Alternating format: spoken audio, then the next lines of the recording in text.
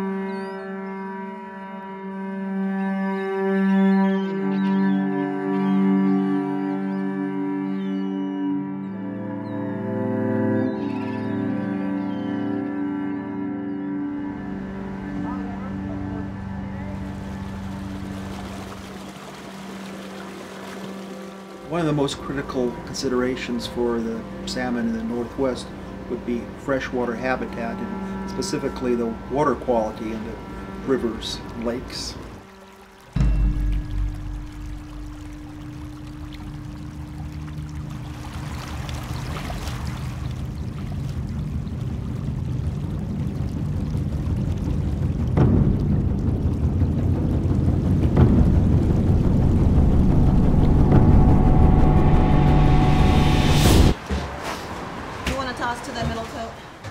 I've been here for 5 years, and a few years ago we had very little coho return, and the ones that did come back were very small. They were jacks and micro jacks.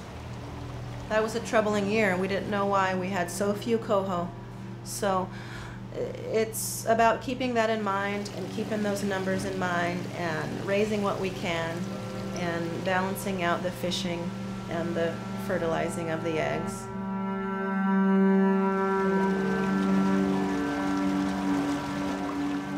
We started working with the Suquamish Indian tribe out at Grover's Creek at their hatchery there, and we would actually collect urban stormwater runoff, bring it out to the hatchery, and they, the tribe, would collect fish for us and we could do experiments with them. So one of the first things we learned that surprised us was that it didn't take very long at all of being exposed to this stormwater runoff for the coho to get sick and then die. And this is a pretty unusual phenomenon. You know, there aren't a lot of places in North America anymore where you'll just see fish dying very quickly in a matter of hours. We have endangered orcas, we have threatened salmon, so if we can get these species delisted, get them off the endangered species list, meaning that they're fully recovered, that would be a big measure of success.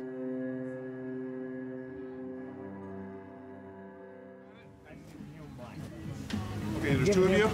Yes. Okay. Yeah. That's it. Okay. Thank you, guys. Off you go. Go, go. Okay. Thank you. Well, like Our crowd is very diverse internationally, and some people are local from right down the street, and some people travel here an hour away to come here to get fish. When those people show up with coolers and they're so happy to be here, it's fun for me.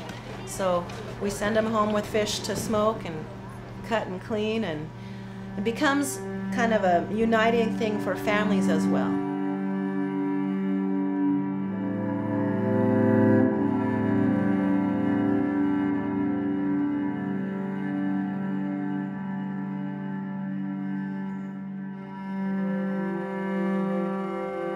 If there weren't any hatcheries in the Pacific Northwest, we would have just a fraction of the salmon available that we have now.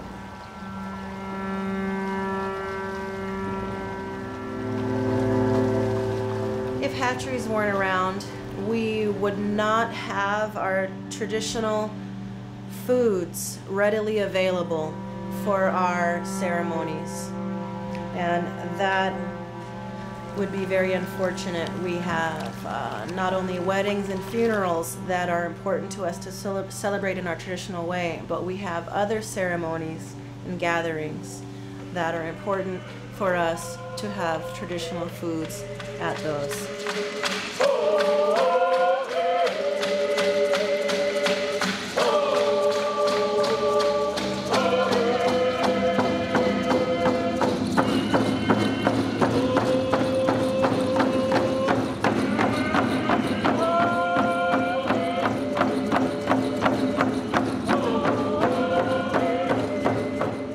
First salmon ceremonies are very special because it's our way of telling the salmon, please come back, please tell your relatives to come back here where we will honor you, respect you, and take care of you.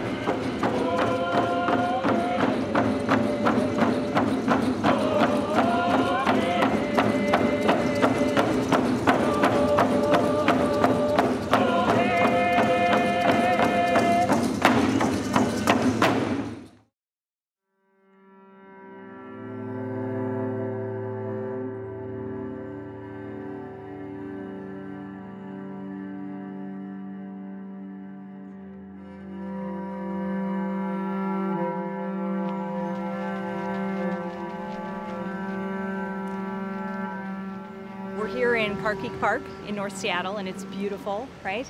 And one of the things that we have paid a lot of attention to as a society in places like this in our cities is the physical habitat. We've done a pretty good job of trying to make sure that the physical habitat is pretty decent for species like salmon.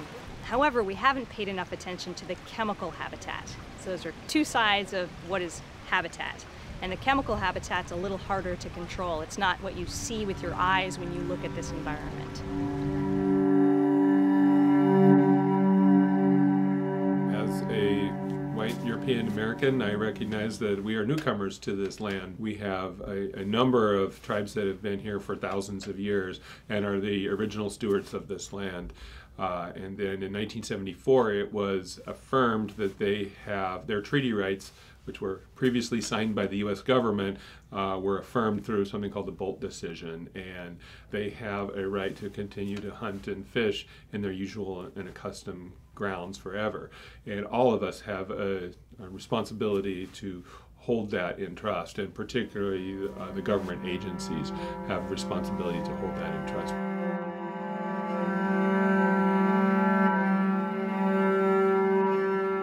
This fall we did pre-spawn mortality studies, and basically the water that's coming off West Seattle is so polluted that the salmon die before they actually spawn. So we've been working with Washington State Department of Fish and Wildlife to continue to document that.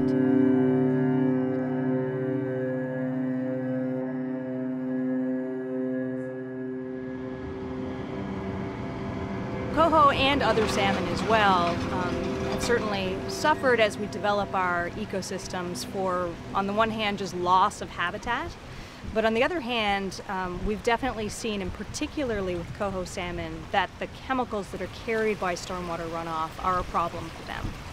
So for many years now, we've been tracking what happens to coho salmon in the fall when it's raining and there's stormwater runoff entering the creeks, just as the adults are coming back up those streams to try to spawn. And we found that a lot of these adults will die prematurely just within a few hours of exposure to what is now the stream water mixed with water coming off of those hard surfaces. And we find that there's higher rates of this pre-spawning mortality happening where there are more roads and there's more traffic. So it's something in that complex mixture of chemicals coming off of our hard surfaces that's causing this pre-spawn mortality. As we see human population increase, that's going to increase the many different things that affect the salmon. It's going to lower their habitat. It's going to add probably pollution. We got to be careful of the creeks and streams that salmon do run in. We want to make sure that if there are culverts, they're not failed. Within our treaty of Point Elliott, 1855, Native Americans are entitled to half of the harvestable fish. And that's often misunderstood. It's not half of all the fish, it's half of the harvestable fish. And that number is set by biologists, PhDs, a lot of different people working together to set that number within the state. It's been really great working with the Suquamish tribe in the research that we've done so far. And our larger research group has started to reach out to other tribes in the region and let them know what we're doing and what we're finding and the threat to coho salmon in particular, and also to have them aware of this ecological, essentially, disaster that occurs when we build up our environment too much. Or maybe it's just the way that we do it. So I think it's going to be important that the tribes are a part of the solution in terms of advocating for building our environment in different ways, or finding ways to clean up the stormwater runoff before it enters the creeks. Every time it rains, we have the runoff coming off of the streets, parking lots, highways, rooftops, and it contains a toxic stew of chemicals that has actually been shown to kill salmon in very short order. Particularly coho salmon appear to be very sensitive to the stormwater pollution. Fir trees, maple trees, 100 years old, 200 years old, they can be cut down in 10 minutes. And will a tree of that nature ever grow again in that location to protect that stream? Not likely until people's values change. Is it tire particles? You know, do we need to reformulate what tires are made of?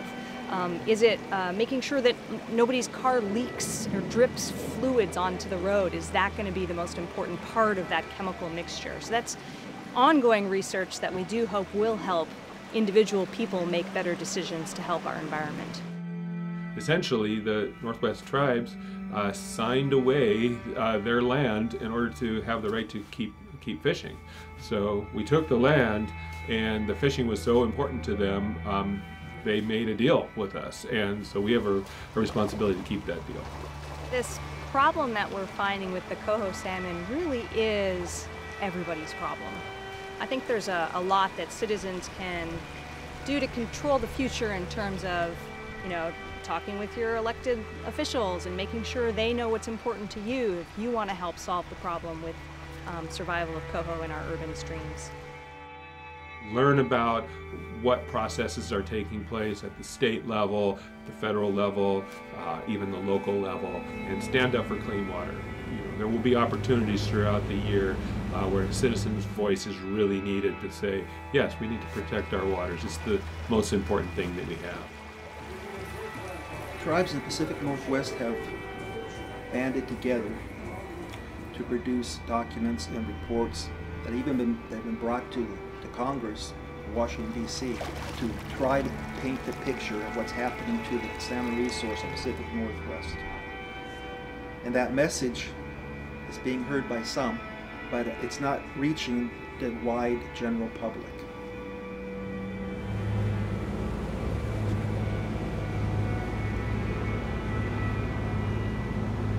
Our efforts to protect Puget Sound and clean water really impact salmon, and salmon for the cultural history it has here, as well as for the rest of us that are here now. It's part of our heritage and the heritage of Puget Sound. So hopefully by keeping toxic pollutants out one pipe at a time, one facility at a time, we're doing something good.